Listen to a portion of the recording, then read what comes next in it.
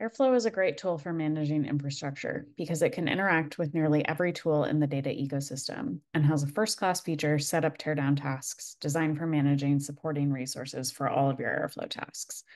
In many cases, managing infrastructure comes alongside use cases like MLOps orchestration or data quality checks, which require special consideration for the resources used.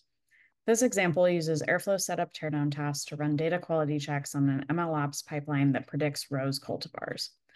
The first DAG prepares the data to be used in the model, which is stored in a temporary table while the data quality checks are run, before moving the data to a production table if it passes the tests. The creation and removal of the temporary table are setup teardown tasks, denoted by the arrows, which allow the table to be torn down automatically at the end of the DAG run, even if the data quality checks fail. This type of pattern can be used for any infrastructure and can help save costs at scale. Then the second DAG takes the clean data and trains the model and plots the results.